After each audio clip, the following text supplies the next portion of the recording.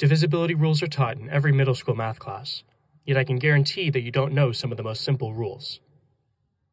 Sure, you know the rules for 2, 5, and 10, and maybe you even know them for 3 and 9, or 4 and 8. But do you know the rules for 7 and 11? What about 13 and 16? In this video, I'm going to explain not only how to find these rules, but how to calculate them easily in your head. Over the next 10 minutes, we're going to fill this page with rules. And we'll start with 7, not only because it's probably the only single-digit number that you never learned the rule for, but also because learning this rule will help us create all the other ones. To find our first rule, we want to be able to split any number into the number of tens it contains and the number of ones. The number of ones is easy, that's just the last digit. And we can see, using 154 as an example, that the number of tens is just the remaining digits. By taking off the last digit 4, we're left with 15. If we take 15 times 10, we get 150, and adding 4 brings us back to our original number. This can be done for any number, no matter how long it is, and the fact that these numbers here are much smaller than the original is why divisibility rules are so easy to use. So now we have found for any number, just by looking at its digits, we can split it into 10 times a number plus another number. We're going to call these numbers A and B. A represents all the digits of the number up to the ones place, and B is that final digit. If we can find that this expression, 10a plus b, is divisible by 7, then the original number is as well. The trick here is to multiply by 5. If this expression, 50a plus 5b, is divisible by 7, then 10a plus b is as well. Our next step is to split 50a into 49a plus 1a. We do this because 49 is a multiple of 7, 49a is always divisible by 7, no matter what a you choose. And now, the only way the whole thing can be divisible by 7 is if a plus 5b is. A plus 5b might not seem that much more helpful than 10a plus b, but remember that a can be really long, while b is only a single-digit number. So we are more worried about multiplying a by a number than b. For 154, we know a is 15 and b is 4, and to calculate a plus 5b, we do 15 plus 5 times 4, which is equal to 35, or 5 times 7. Since our result is a multiple of 7, our original number is as well.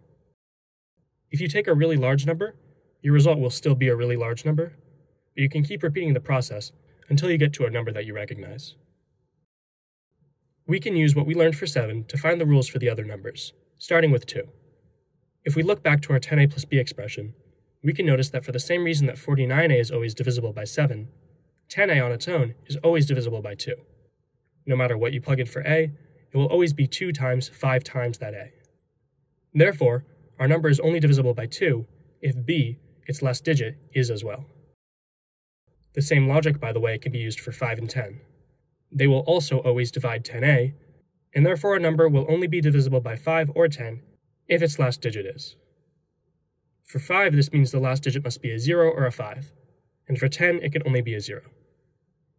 Before we continue, let's just mention briefly the 3 easiest rules. The negative numbers follow the same rules as the positive numbers. For example, since we know 154 is divisible by 7, we know it is also divisible by negative 7, and that negative 154 is divisible by 7 and negative 7 as well. So we can basically ignore the negative when we're dealing with divisibility. We also know that 0 does not divide any integers, and 1 divides all integers. Moving back to the more interesting cases, let's look at 4. In the same way that we split up our numbers into the last digit and everything else, for 4 we split up the last 2 digits and everything else. Take this relatively long number. Since we've moved a digit over, we have to multiply the long string of digits by 100 instead of 10, and then add 51 like usual. We do this since 100 is divisible by 4, so this whole product is as well. You can probably start to see the pattern here. We use the information given by the digits to split up our number into as large a multiple of 4 as we can, plus a much smaller remainder. Then, since we know it divides that large multiple, all we have to do is check the remainder. In this case, we just have to check if 51 is divisible by 4. It is not, so therefore the whole number is not as well. Next, let's find the rule for 3. Instead of splitting up our number into 10a plus b, or 100a plus b, let's keep each digit as its own power of 10. We turn this into 3 times 1,000, plus 8 times 100, plus 4 times 10, plus 6. And what we have to do is, just like before, pull out as many multiples of 3 as possible. Since 100 is equal to 999 plus 1, we can turn 3 times 1,000 into 3 times 999 plus 3 times 1. We do the same for the other multiples of 10. 8 times 100 becomes 8 times 99 plus 8 times 1. And 4 times 10 becomes 4 times 9 plus 4 times 1.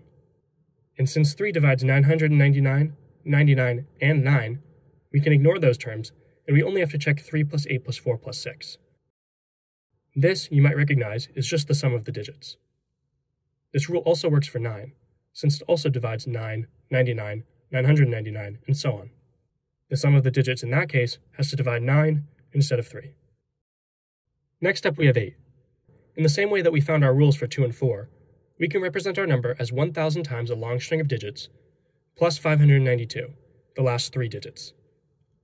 8 divides 1,000, so all we have to do is check that it divides those last 3 digits. This isn't the easiest one to do in your head, but it's certainly easier than trying to do the whole long division. Our final single-digit number is 6. 6 is a composite number that is the product of 2 different prime numbers, 2 and 3. We can therefore say if a number passes our test for 2 and 3, it must be a multiple of 6. Note that this only works if your composite number is a product of 2 different primes. If we look to the double digits, we'll start moving a lot quicker because of all the composite numbers. For 12, we can check 3 and 4. For 14, we can do 2 and 7. 15 is 3 times 5. 18 is 2 times 9. 20 is 4 times 5. 21 is 3 times 7. 22 is 2 times 11, which I'm aware we haven't found yet. And 24 is 3 times 8. Notice that for a number like 14, 2 and 7 are our only options. But for 12, for example, we could have tried 2 and 6. However, this would not have worked. Since 6 is checking for 2 and 3, if we tried 2 and 6, we'd be checking for 2 twice, which, as we said before, doesn't actually work. This is why you couldn't do 4 and 6 for 24, since they share a common factor of 2. But you can do 3 and 8. Moving on to the few numbers that we have left, we can find a rule for 11 that is difficult to find, but easy to use. If we take our number 3,762, just like before, we can turn it into 3 times 1,000, 7 times 100, 6 times 10, and 2. Just like with 3 and 9, we want to turn those big numbers into multiples of 11, but it's a little bit more complicated. For 3 times 1,000, we turn it into 3 times 1,001 minus 3 times 1, which again we can do since 1,000 is equal to 1,001 minus 1. 7 times 100 becomes 7 times 99 plus 7 times 1, and 6 times 10 turns into 6 times 11 minus 6 times 1. 1,001, 99, and 11 are all multiples of 11, so we can ignore them, and we are left with negative 3 plus 7 minus 6 plus 2. This is similar to our rule for 3 and 9, but it alternates between addition and subtraction, which we call an alternating sum. This alternating sum of the digits must be a multiple of 11. In this case, they sum to 0, and since 11 times 0 is equal to 0, the sum is a multiple of 11, and so 11 divides 3,762. Moving on to 13, in a similar way to 7, we're going to take our number in terms of 10a plus b. Just a reminder, b represents the last digit, and a is everything else. We multiply this expression by 4, which gives us 40a plus 4b. We split 40a into 39a plus a, and since 13 times 3 is equal to 39, all we have to do is find whether 13 divides a plus 4b. Next up we have 16, which, as another power of 2, requires an even bigger power of 10 to check divisibility. Taking b as the last 4 digits this time, we represent our number as 10,000 times a long string of digits, plus the last 4 digits, 1684. 10,000 is divisible by 16, so we only have to check 1684. Determining whether a 4-digit number is divisible by 16 is probably the most difficult rule on the list, but it is simpler than checking the whole number, and unfortunately is the best we can do, since the 10a plus b method that we've been using doesn't work well with most even numbers. For our next 3 numbers, we're going to have 3 very similar rules, so let's go through them quickly. For 17, we multiply 10a plus b by 5 to get 50a plus 5b. We turn 50a into 51a minus a, and then since 17 times 3 is equal to 51, we only have to check negative a plus 5b. Since a is potentially a really big number, we really don't want to make it negative, so we use our negative number rule from before to multiply this expression by negative 1 and get a minus 5b. For 19, we multiply 10a plus b by 2 to get 20a plus 2b. By now you can probably see where I'm going with this. We split it into 19a plus a plus 2b, and obviously 19 divides 19a, so we only have to check a plus 2b. And for the last of our primes, for 23 we multiply 10a plus b by 7 to get 70a plus 7b, which we turn into 69a plus a plus 7b, which we can show leaves us with a plus 7b as our rule. Finally, we arrive at 25, and we make b represent the last two digits again to give us 100a plus b.